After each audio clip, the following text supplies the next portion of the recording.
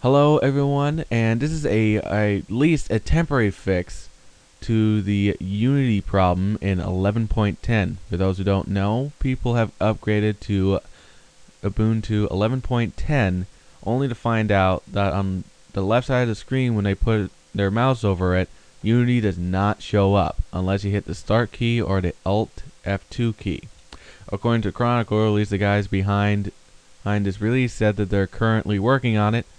So, here's how to fix it, or at least a temporary fix. Go to the Unity menu by hitting Start or Alt F2 and just clicking that, and search the Comp's Settings Manager. Now, if you don't have it, I highly recommend that you install it.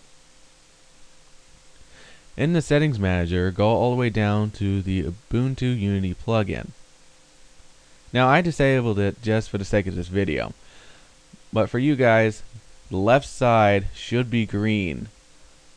Unclick it, hit OK, go back, click the left side again, and hit OK.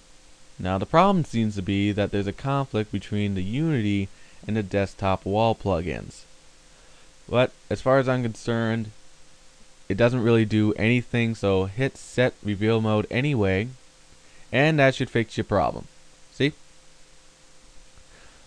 Hope this video was informative and helpful, and I'll see you guys next time.